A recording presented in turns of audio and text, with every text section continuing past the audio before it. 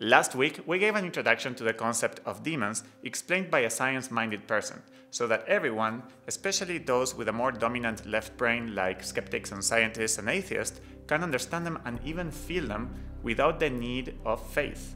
Our approach was mostly, but not only, through the psychological aspect. We talked about what they are, how they work, why they show up, which parts of ourselves they attach to, and even what is an exorcism. I know these words can be really triggering for some of you who have a classic view of demons. If you're new to this channel, I have two things to say. One is that I always approach anything related to spirituality and healing in a grounded way so that everyone, including skeptics, can relate. And second, if you didn't watch the first part of this video, I would ask you to go and do that first, or else you will be missing very important context for this video. You can click here in the corner or down in the description below. Trust me, go watch that first and then come back here. And because we have a lot more to cover, let's get right into it.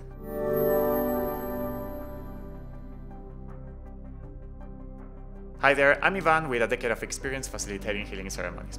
Alright, so let's do a really quick recap just to refresh your memory. Last week we talked about the following things.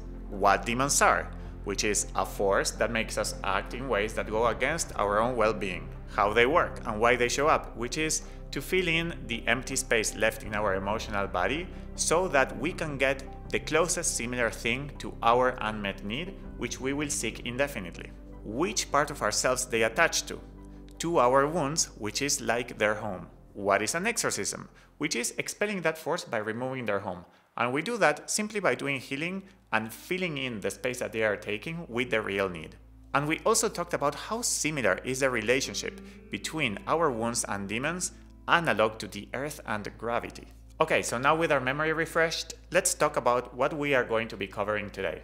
First, I will start with a story that completely changed my perspective of them. 2. Through this story, we will learn the spiritual approach to them and how that relates to science.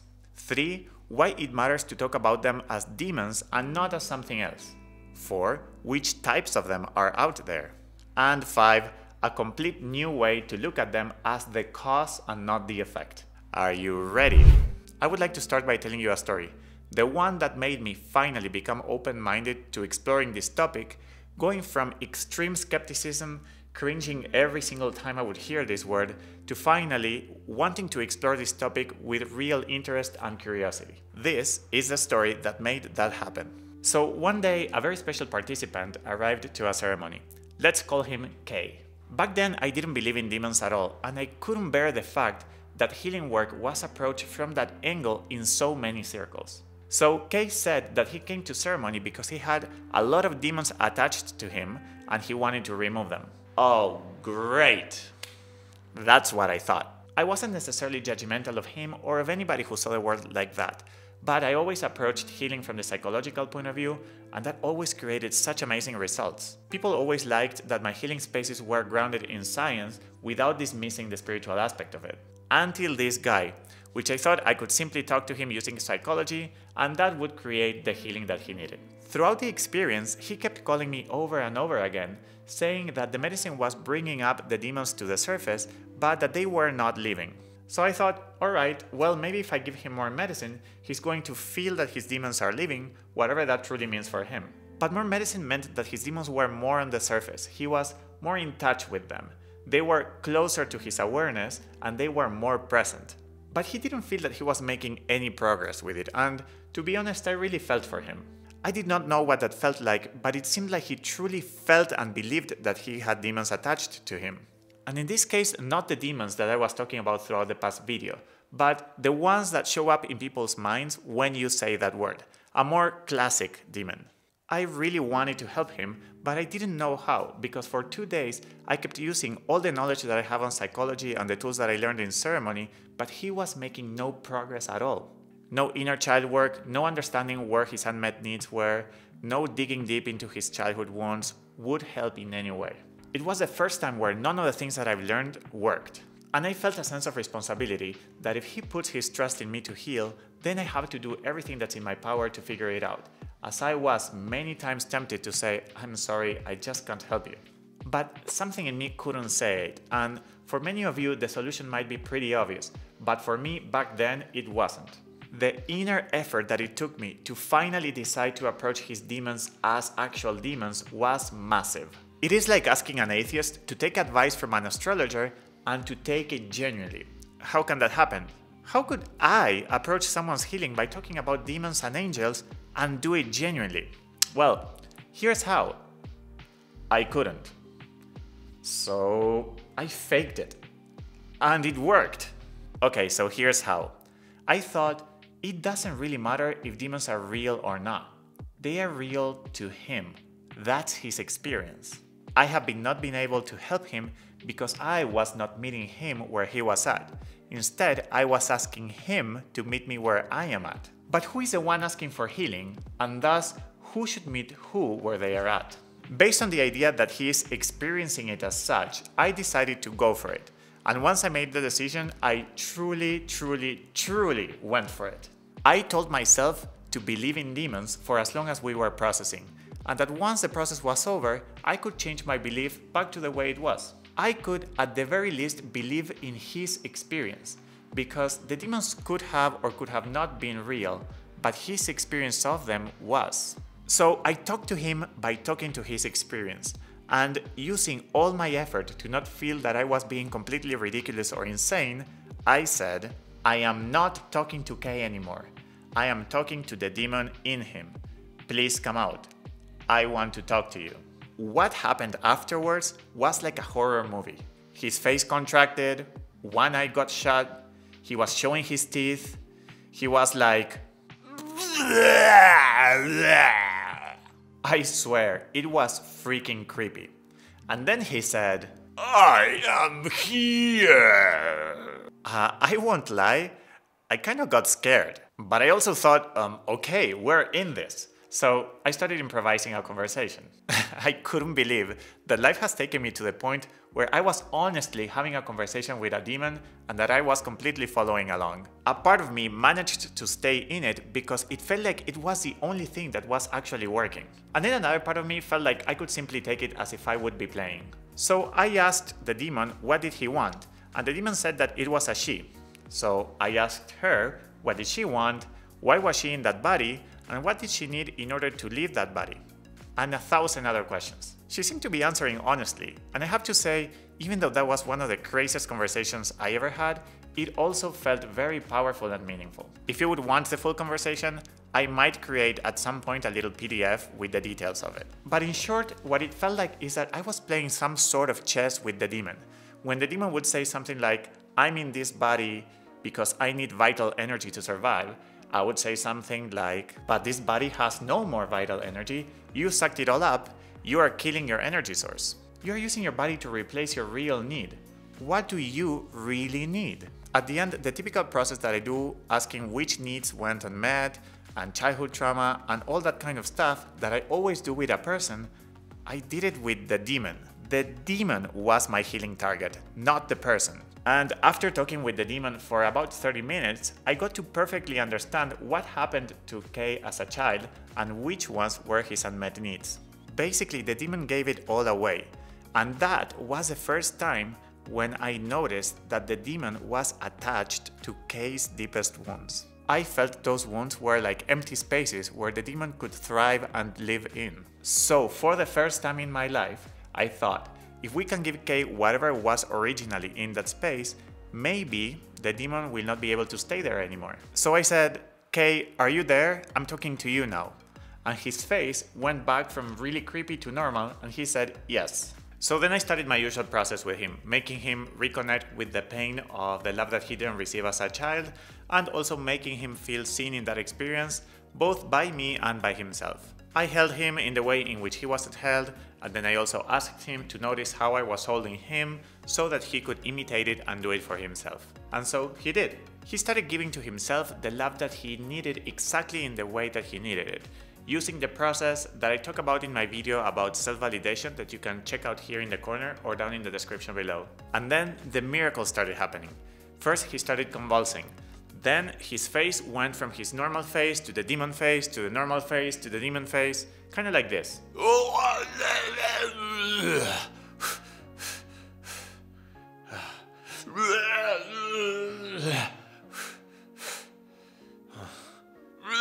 and then the demon started yelling and escaping his body. And as that was happening, Kay started finally smiling and laughing for the first time in the ceremony. And then a little bit more yelling by the demon, and then a little bit more laughing and smiling, and then more yelling, and then more laughing and smiling, and that went on and on for about an hour. I swear it was like in the movies. It was really crazy. But at the end, he calmed down, completely drenched in sweat, but with the lightest gaze that I've seen in him and probably in my whole life.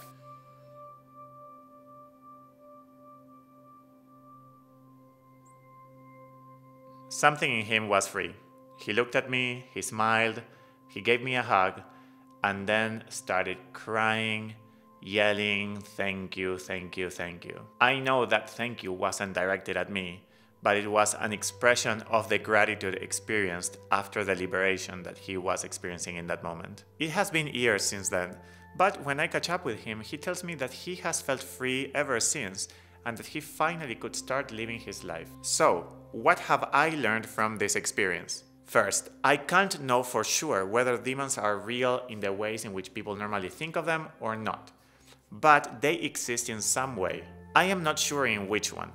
Even if it is simply in people's minds, that is still one form of existence. Emotions wouldn't exist without people experiencing them, so we could say that emotions aren't really real, but they are real within each person. And demons can be exactly that. They might not exist without people, but they can still be experienced and be real within each person. Second, it is important to be able to speak the language of demons and angels, even if it is not the natural way in which you speak, like it was in my case, so that you have bigger chances of meeting people where they are at. In order to speak it, you must understand it as best as possible. These 2 last episodes on demons are my best attempt at that. Third, I realized that for some people, some wounds can only be addressed if they are approached through the spiritual perspective. And trust me, I've tried doing it only from the scientific side. It didn't work. And at the same time, it was so easy from the spiritual side. It flowed so much better. So by speaking both languages, you're opening yourself up to going through where things flow easier. Science and spirit are simply worldviews, ways in which we experience the world. In a way, they are like languages that we use to communicate. Speaking both languages can help a lot by using the one that the other person is fluent in. If you go to Japan, things will flow much easier for you if you speak Japanese. Some people will understand English really well, some not so much, and some will not speak it at all. Wouldn't you want to speak fluent Japanese if you could before going to Japan? Well, the same happens here. If you want to help yourself and others heal, the better you speak both languages, the more that people will understand you and relate to you, and the more that you will understand them and relate to them too. Fourth, I learned the tight relationship between demons and trauma as explained in the first episode of this series. This has given me a lot of freedom onto how to approach people's healing. Sometimes approaching it only from the side of demons, sometimes using only psychology, and sometimes using a combination of both, depending on the situation and the person that I was assisting. By doing that, I also learned how to approach my own healing using a combination of both worldviews too. I can now see when it feels like what I'm dealing with is with a demon. After that, I can talk to it, I can relate to it, I can understand where it is attaching to, and then do self-healing in the places where the demon is helping me discover. Because if there is a demon, there is a wound. Fifth, since then, I've been using the language of demons much more freely, and it has helped my practice tremendously. I even did many exorcisms ever since. Never like in the movies, forcing the demon out, using some sort of magic and yelling while holding a cross. Always by filling up the emotional space in which the demon is attached to, by understanding which need has gone unmet. A perfect blend of psychology and spirituality. So at this point, I am a believer in things that we cannot see much more than what I am disclosing. However, having hundreds of ceremonies under my belt, I am aware that the kind of perspectives that I was exposed to can only happen after having done that much exploration with psychedelics, and that most people simply have not done that. So I am disclosing as much as I feel safe to not look or sound like someone that you are not going to be able to relate to. Throughout this YouTube journey, I am sure that I will eventually share a lot more of the beautiful perspectives that I have been exposed to. So, we have 2 more things to cover. First, which kind of demons are out there? Well, plenty. But let's take a look at a few examples. The anger demon. This is a force that makes you act against your own well-being when the anger that you are experiencing is stronger than your capacity to hold it. It might make you punch someone or the wall, or say horrible things that you don't really mean, or become passive-aggressive. Or if the intensity of the anger is way beyond what you can handle, it might blind you temporarily and make you do really crazy things, destroy everything, or even kill. This force lives in the wound caused by the pain that brought up the anger. The negative thoughts demon. This force lives in the wound caused by the traumatic experience that gives rise to this negative self-talk. For example, your parents telling you that you are good for nothing when you were a kid. That creates a wound in which the thought, I am good for nothing, lives. You can't control that thought. It is a force pulling you in that direction. It is against your own well-being, and that's why I call it a demon. The money demon. This force lives within all your wounds related to money. These are all deep and complex wounds. Money wounds are related to survival, self-worth, belief of what one deserves, a sense of belonging, and so many other wounds. It actually requires a video of its own. Now, this force can make you act in many different ways, of course, all against yourself. It can make you greedy. It can make you feel that you will not be able to make it, even if everything points in the opposite direction. It can make you give everything that you have away because you don't believe you deserve it. It can make you choose someone based on their net worth instead of on what you really need, etc., etc. And the last example is the Jesus demon. The first thing I need to clarify is that I am not saying that Jesus is a demon. Please keep watching, I am not insulting anyone's faith. The Jesus demon is just a label for it. It is not related to Jesus at all, and it works like any other demon. I labeled it like that because this demon uses the parts of people's wounds that became obsessed with Jesus. Anyone that becomes obsessed with anything, whatever that thing is, has a part of them that it is wounded that is creating that obsession. Basically, without the wound, there would be no obsession. And that is the difference between people who simply believe in Jesus and those who are obsessed with him.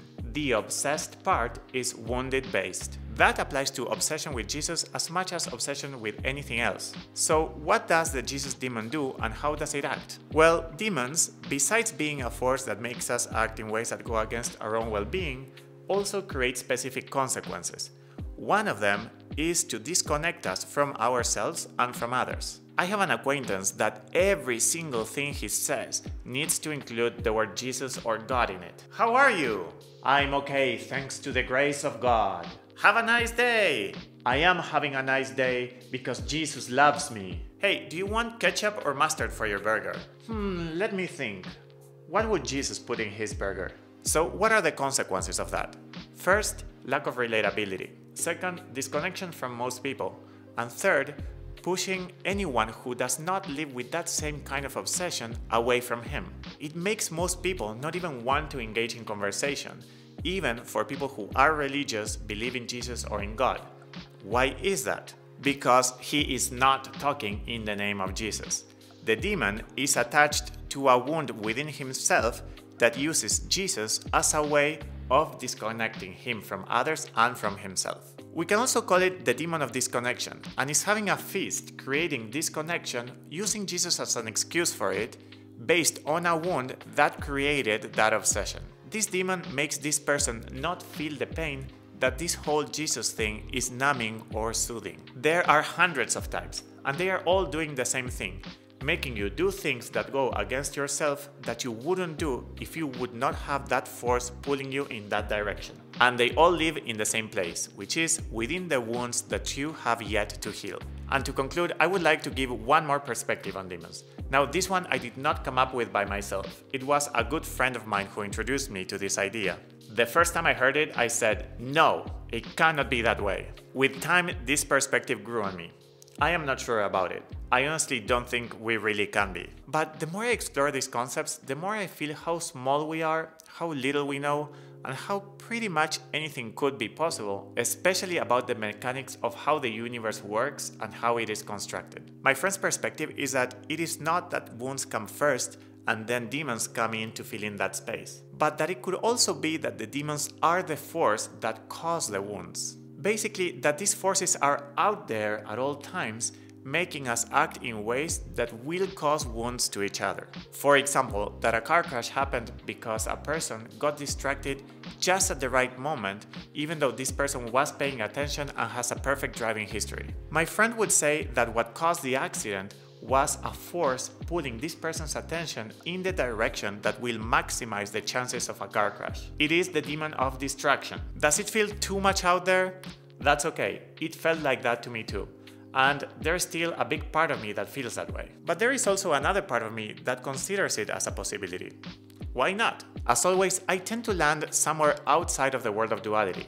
It might not be one or the other, it might be both at the same time. You can check my video on science and spirituality where I discuss exactly that topic up here or in the description below, where I discuss how to blend science and spirituality as best as possible. If we go back to the example we talked about last week on Earth and gravity, I said that Earth comes first and then gravity. Without Earth or any object containing mass, there would be no gravity. Earth is the visible part and gravity is the force. I compared it to wounds and demons, saying the wound is the visible part and the demon is the force. Like with Earth and gravity, the wound comes first, the demon comes later.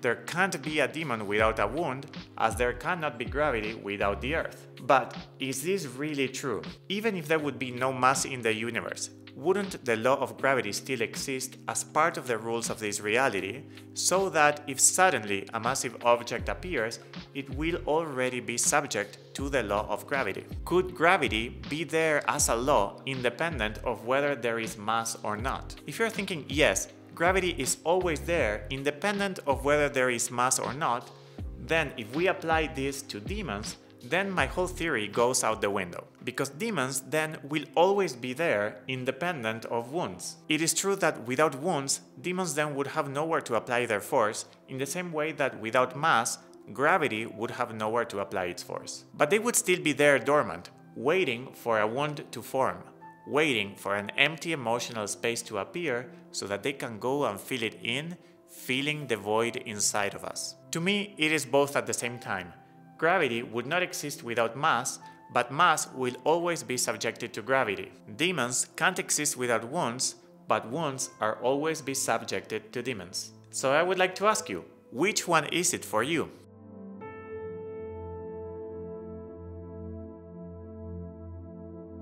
Wow, what a journey!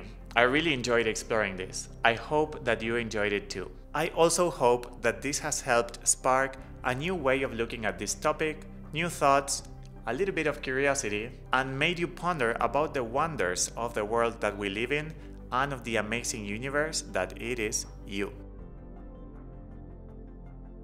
Hey, I'm recording this after the video was already finished, but I wanted to give you a little gift. It is a summary of everything that you just watched, nicely put together in a beautiful PDF, so that you can take a look at it anytime that you need to refresh your memory. This will give you access to the PDF of this and all my other videos. The link is in the description below. If you didn't like the video yet and subscribed to the channel, that helps channels in initial stages like mine grow. So I would appreciate that a lot. And I'll see you in next week's video. Click on the left square to watch another video I made on a related topic. All my content is free.